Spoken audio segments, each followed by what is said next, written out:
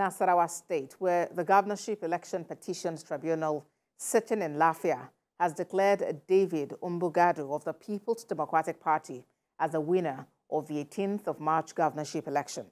The chairman of the three-member panel of the tribunal, Justice Ezekiel Ajayi, ruled that the petitioner proved his case and scored the highest lawful votes cast. Godwin Agwam reports. It's the day for the judgment of the Governorship Election Petition Tribunal holding in Lafia. Leaders of the All Progressives Congress, APC, and the People's Democratic Party, PDP, alongside their lawyers, make their way into the premises of the tribunal. Delivering its judgment via Zoom, the tribunal declares David Umbugadu as the winner of the March 18 governorship election. It held that Mr. Umbugadu scored the highest lawful votes cast at the polls.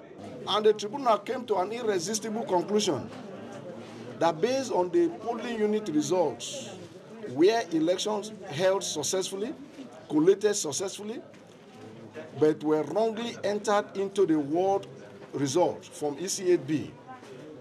Taking a look at all the results from the polling unit, there is no doubt that Honorable Umbugadu won the election by the majority of lawful vote cast at the election and was declared by the tribunal. But one out of the three-member panel gave a dissenting judgment and dismissed the petition filed by the PDP for lacking in merit. The dissenting judgment held that the governor of Nasarawa State, who is the second respondent, Engineer Sule, is the winner of the March 18, 2023 governorship election, and that he won with 3,799 valid votes. Chairmen of both political parties aired their views on the outcome of the judgments. We have held back to principle instead of any kind of material reward or inducement that is going on everywhere in this country.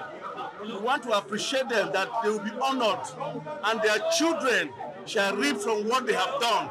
Their grandchildren shall reap from what they have done for upholding the truth, at least for once in this state. The tribunal, in split judgment 2-1, have given PDP the two judges, but the dissenting judgment was rooted because it has expelled everything.